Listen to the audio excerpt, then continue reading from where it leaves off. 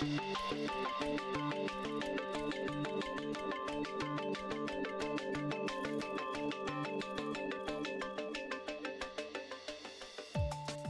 everybody, welcome to Talk Polkadot. We have a mind-melting episode today. I have the esteemed Sky King, founder of Modern Stoa, and also host of Sky King's Mental Playground. How you doing today, Sky? Doing well, man. Thanks for having me on the show. Oh, really appreciate you joining. I'm really excited to get into this, but I think first, could you give us a bit about who Sky is and what you guys are doing over at Modern Stoa? Yeah. So Modern Stoa started out as a podcast monetization agency. I've been obsessed for a long time with the business model of media, and I felt like we have, through our monetization model, created a system that's actually not incentivized for the outcomes that we want as a society. And we can go into more detail of what that looks like, but at a high level, I think that the current business model is ineffective monetarily for creators, but also for the actual consumers. And I think that with Web3, we have the ability to monetize it differently. So I started this company kind of being a moat between the advertisers and the podcasters in order to allow for more sincerity in media. And now with the onset and the popularization of NFTs and Web3, I see an opportunity to do that more specifically. And we can get into a bit, if you want, as well, around how that actually changes and how if you're looking at a demand curve, how we actually can meet more of the demand and actually start to price things more accurately than they have been thus far in the current business model. But that at a high level is what we're doing at Modern Stoa and what I'm trying to build. And Sky King's Mental Playground is just a podcast that is testing all of these concepts. So we released what I believe to be the first ever long form podcast NFT. We did that with about 7 clips that I quote unquote meme farmed with original art. Launched that with Bruno Schwartz, the founder of RMRK. That sold out in the first day, which was really exciting. And since then, we've continued to test and launch different projects in that space. No, that's really cool. Let's dive deeper though. I think let's take a step down. Let's get right into it. One of the things I like to start out with is thinking about the most important asset there is for an individual. So for a consumer or a creator, the most important asset is time. And the only thing I would say would be more important to that is focus time or attention time. And if we start to look at the advertising market as is right now, and let's just take podcasting as a small example, and looking at Sky King's Mental Playground, if we would have sold the podcast to an advertiser in the traditional way, we would have needed 600,000 downloads on the episode that we had. So if you take a 600,000 download podcast and you do a 2-minute ad, which would be around the average time, often longer, that would be 1.2 million minutes, which is about 2 years of collected wasted time. And that's on a single podcast. So then start to think about Joe Rogan. So you take Joe Rogan and say, like I did all the math for this, and it ended up being something about collective time in all of his podcast episodes with all of his advertisers, about 60,000 years. And so we are selling this for less than pennies on the dollar because it's so inexact. What they do as advertisers is they use the influencer as a proxy for the audience. And so they'll take a brand that seems like it might hit, 1 to 3% of the audience, and they'll plug that brand. And what that has done is it actually created an adversarial relationship between the consumer and the creator. So the consumer is being sold something that odds are they don't want, and their time is being wasted.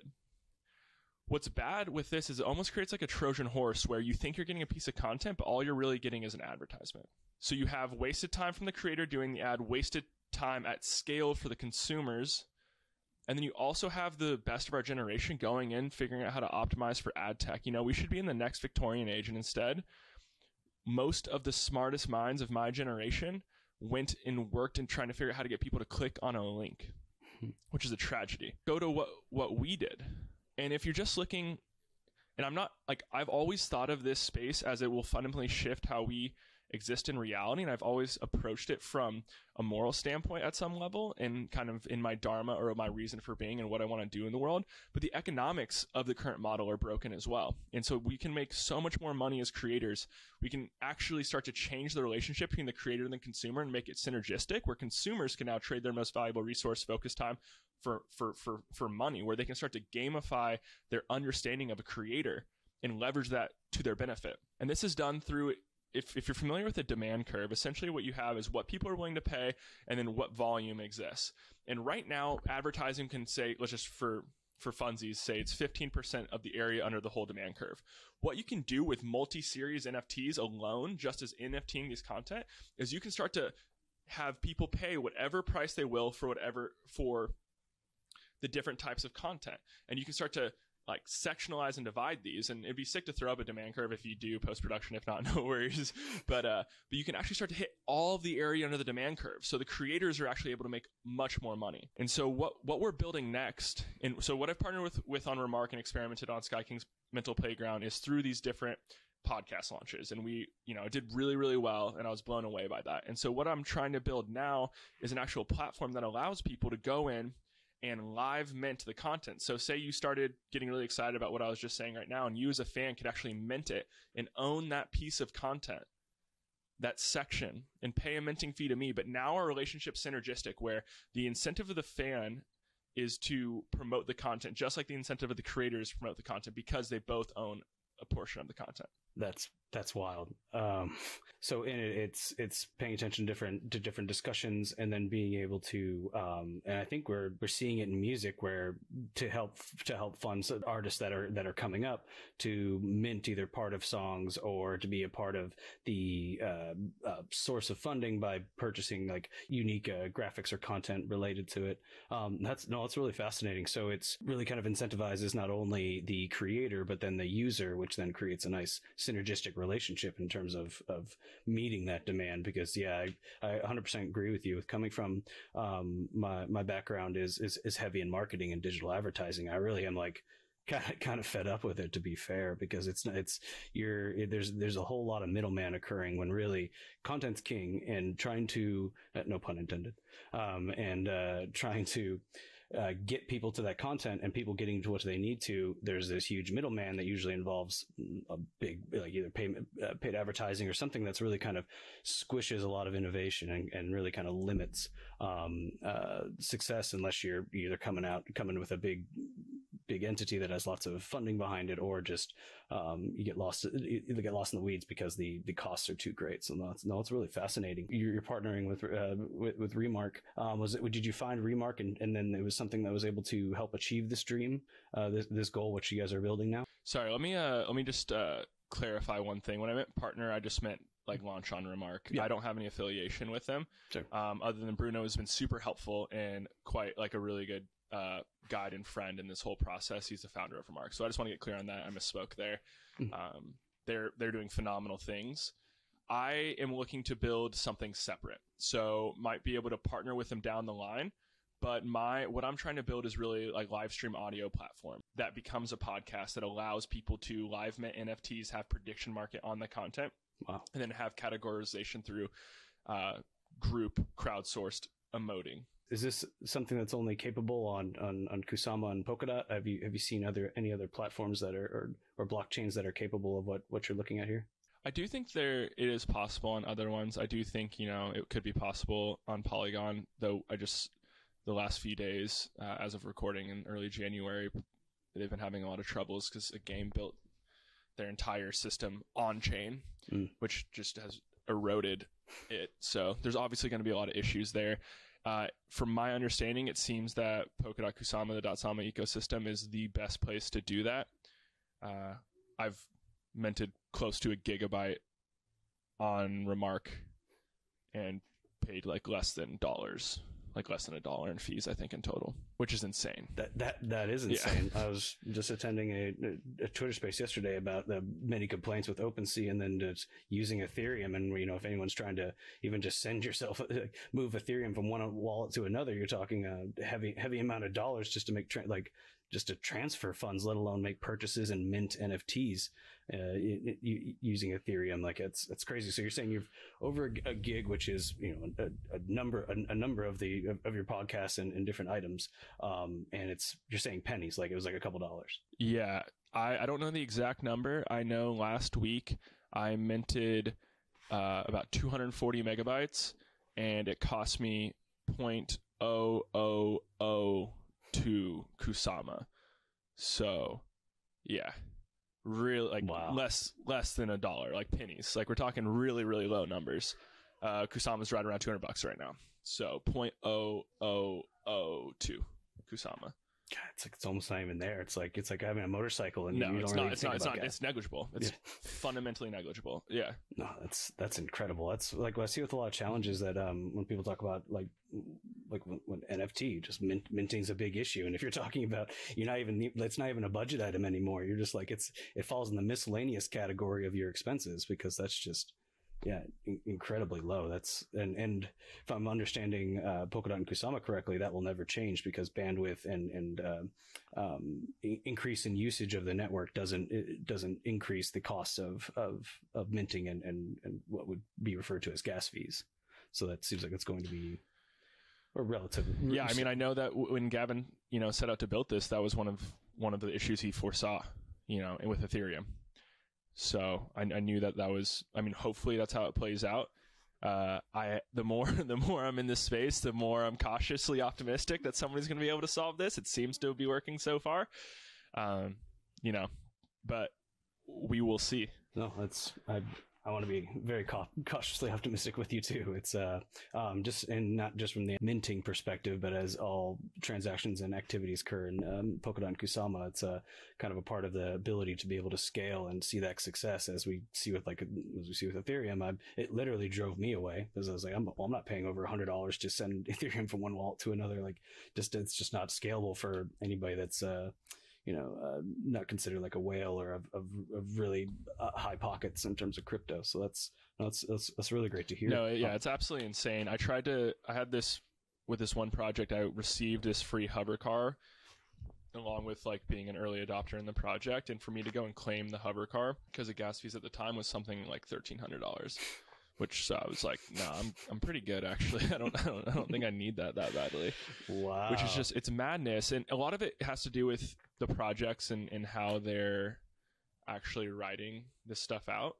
So I think that was probably a biff on that project's part. I won't call them out for it, but it is absolutely bonkers, and it's only going to get worse as adoption scales.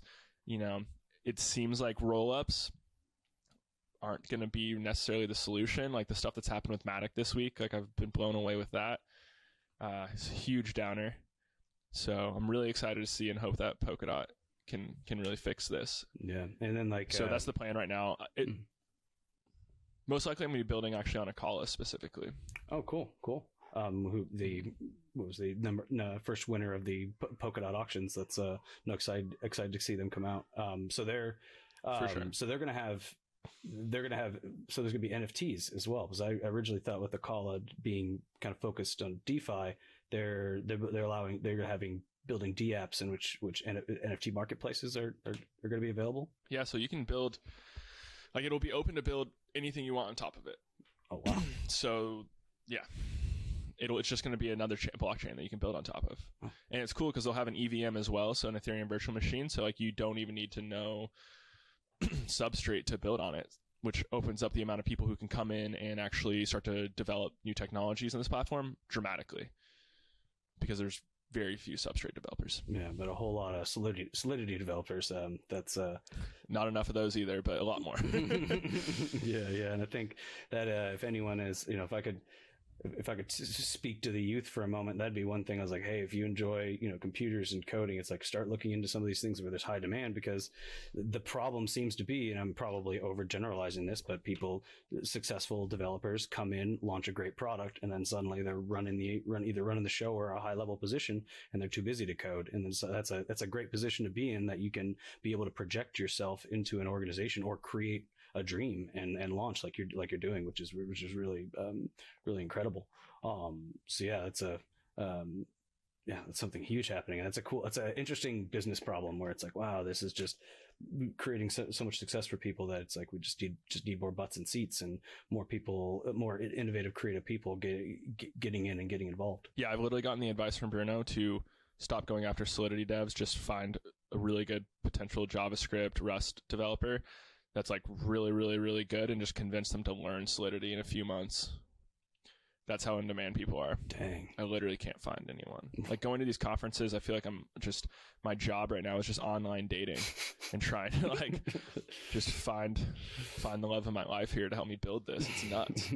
Chief Human Resources Officer as well as CEO, CFO. Yeah, that's tough. That's an interesting, I don't know, it's an interesting problem. I'm, speaking, in a week with a shared workspace and tech startup, and I'm hoping to tell people there too, because there's a lot of people that graduate from college and kind of come in to look for different startups or really trying to make a difference in the world. And like, man, this is one way that if you can pick up and if you have the development experience, like just shift your focus towards the future and either developing in Rust, Solidity, and just get going with it. So that's a unfortunate problem, but I think from overall, it seems like the demand is so high there that, hopefully there'll be more coming in, more project popularity. It'll just start driving a whole lot of the crypto community into Polkadot and Kusama, because I feel like I'm constantly like finding myself like saying, oh wow, Polkadot and Kusama solve these problems, like what we're talking about with using Ethereum to try and mint NFTs. If you're not already been in the game probably for a long time with a huge backing or a large crypto bag, it's hard to even get in. But with Polkadot, you're saying with minting with RMRK is just not even, it's negligible. I think that sounds like a good avenue for development innovation to come our way, because I don't ever see like, oh well, this is a major game changer, or hey, this is a problem. Polkadot and Kusama seem to be a great place for creators. For sure, and it's still so early in the space, so it's a really good time for people with new ideas, new projects to come in and start to participate. I think last year, Sky King's Mental Playground was number 86 by volume on RMRK, which is pretty sweet. And we're a really small project, so there's a lot of opportunity for people to come in and start to create. Would you say there's other situations that I don't create content in NFTs? Is there anything else that you feel is alleviated, or you're kind of unleashed that you wouldn't be able to do? Is there like as you create and kind of ideate and look towards the future, is there a benefit that this ecosystem grants that other NFT creators may not know? So I think one of the other areas that I'm really excited about and what we want to really do is focus on doing prediction markets on content.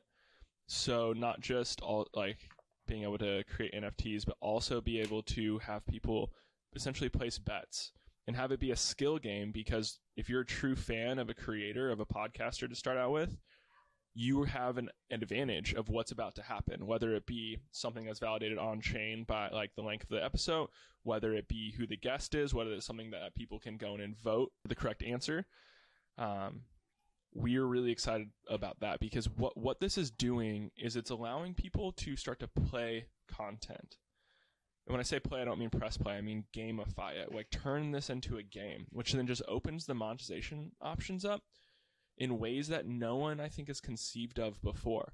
We've been held back so intensely by this advertising system and just have passed it through as if it was the only way, when really we now, through the technology we have the ability to interact with content in ways that have never been imagined, and through the interactions can start to monetize it in ways that will allow creators to really be able to have what I call like 1,000 true fans. Like that's the mission of what we're doing here, is trying to allow people to make 6 figures a year with only 1,000 listeners, which when you break it down, it's only like $8.50 per person a month, which to me is super feasible. But I don't think you're going to beat Facebook with Patreon by building out some like subscription service. I think you're going to do it through this gamification. So I think that the low transaction fees and the scalability in the Dotsama universe allow for us to start to do those games in that participation, whereas if it's going to cost tons of money to be able to transact on all these different bets, on all these different staking rewards and all this other stuff going on, then we'll never be able to scale. So what this does is it allows for all of the creativity and creative energy to start to flow through and to start to realize this vision of Web3 that's been promised to us, which I think is unrealizable on Ethereum. You're currently based in Austin. Are you seeing a strong presence of crypto activity there? Is there a lot of just happenings? What's going on in Austin? Yeah, no, it's insane. There's a huge presence. There's super fun meetups all the time. Really great network of people. I think there's a lot of investors down here too. We even start to have like a lot of culture where like I see Bored Apes spray painted on buildings. There's my friend Sam has these billboards all over the city that talk about crypto and like are actually NFTs, the billboards themselves. I get to meet all of these epic people, and most of the podcasts I'm even doing in the Web3 space, I'm actually interviewing in person. I believe the person who's actually building Polkadot lives in Austin. The guy who's actually developing it. I don't know him personally. I believe his name's Rob, but I think he lives in Austin. My friend Charlie Smith is CEO of Nifty Island. We're dropping a podcast in a few weeks. You know, they raised like $22 million in funding to build a metaverse, and it's super sick. They're launching in 2 months. Tons of DGen friend homies I just meet in Asana. Like everyone's talking about it. Everyone's a buzz, but people are actually building stuff, you know? My friend wrote the smart contracts for crypto raiders. He's building that. He's in Austin. Credmark, awesome company, also in Austin. I believe the main investor for WorldCoin, that creepy thing, I think his name's Kyle Salami. He's in Austin. You know what I mean? Like everyone's here. I would say outside of Miami, it is absolutely blowing up, especially in the crypto space, which is fantastic. So I get to go to all these meetups and happy hours and parties and just like hang out with a bunch of people who all believe in this future, which is incredibly exciting. Oh, that's great to hear. I grew up in Austin, so I'm very, very psyched to that. I'm about 2 hours away in San Antonio, and there's tech presence here for sure, but I'm trying to help build up that understanding because it starts from core foundation of getting education going, trying to help investors see what's coming and help see the disruption ahead that is blockchain and crypto. So that's really exciting with Austin, and a lot of times what happens in Austin eventually radiates out here to San Antonio. So that's hope to see that soon. So we've mentioned a few things, but what really makes you bullish on Polkadot and Kusama? We've talked a few items, but is there anything else that really kind of just jumps out at you? The thing that first got me interested was I'm a big founder's story. I love an origin story, you know, a big superhero guy. And when I started learning about Gavin, I was blown away. You know, someone who actually, you know, people like to say there's like 20 co-founders of Ethereum, but Gavin wrote the book Mastering Ethereum, right? He helped write Solidity, the language. He actually was the workhorse who coded Ethereum. And to have him that early on start to see what was going to come up and to take an immense amount of time to build the correct way a solution to these problems, I think is fantastic. The other thing that no other platform has is Kusama. I think it's so underrated. If you're looking at like what's going on with Solana right now, it's breaking. There's a ton of issues around it. We have been able to test and use and mess around with Kusama, and it's built into the branding to expect chaos. And so Polkadot's essentially been, in some ways, being tested and broken and attacked. It just gives so much more value and credence to the full chain of Polkadot. And what's cool is that Kusama is going to still continue to exist. And I think a lot of people are going to still be there and use it, which is absolutely fascinating that it's worked out this way. Part of the announcements Dr. Gavin Wood and Robin Habermeyer made back at, I think, Sub O when they announced the Polkadot auctions was bridges are coming too. So being on Kusama network doesn't necessarily mean that it's only working with Kusama. Soon we'll be seeing the cross network work. And I recall the leader of Kilt, Ingo, I can't remember his last name.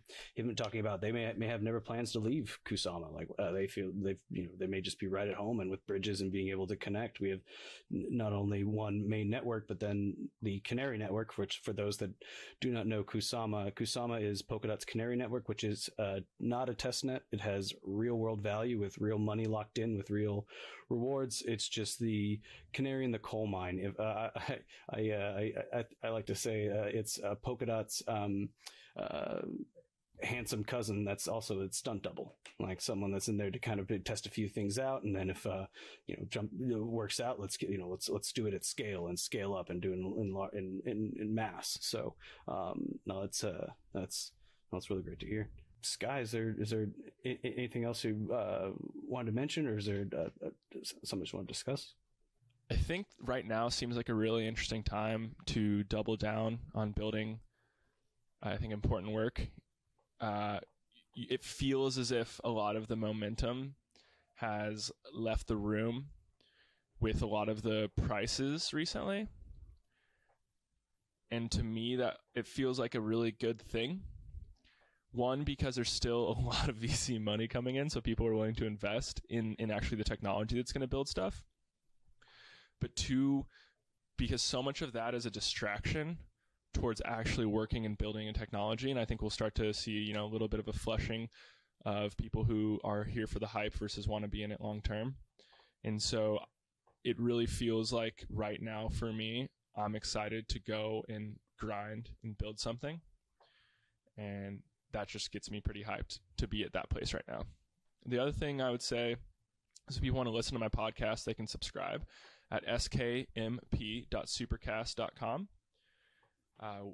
If you're a Yeonmi Park subscriber or above, we do early NFT launches. You get a Q&A access, a bunch of other stuff. That's the best place to kind of follow along with what I'm working on, with what Stoa is going to become. Other thing is, if you are a Solidity developer and you want to change how we monetize media, please email me. It's sky@modernstoa.co. Yeah, definitely contact him. Change the world. Man, from already what it sounds like, I'm a huge fan. From just the benefits that the world can gain from really helping content creators, one, earn the money they deserve, but two, being able to build up and really come into the space. It just sounds like, everything you're doing is just incredible. So congratulations. And, let's get, hopefully find that developer quickly, because I can't wait to hear more from you guys. So for audience, we have the link in the description below, so go ahead and check it out. And, we'll, really appreciate you, Sky, being on, and, we'll look forward to talking to you in the future. Thanks, Ryan. Have a great day, dude. All right, you too. Cheers, everybody.